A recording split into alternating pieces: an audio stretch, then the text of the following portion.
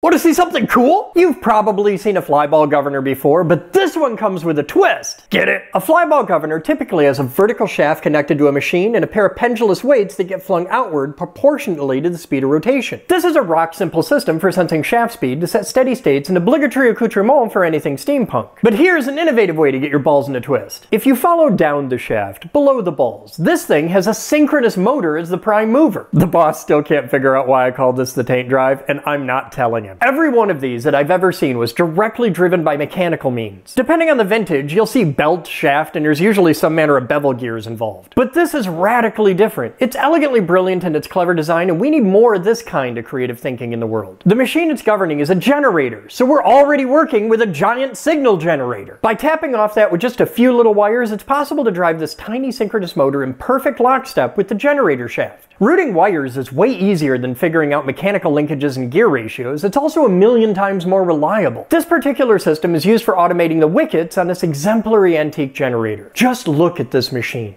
This is what happens when someone combines time, resources, and a passionate love of the job. This is beautiful, this is art, and this is pretty cool.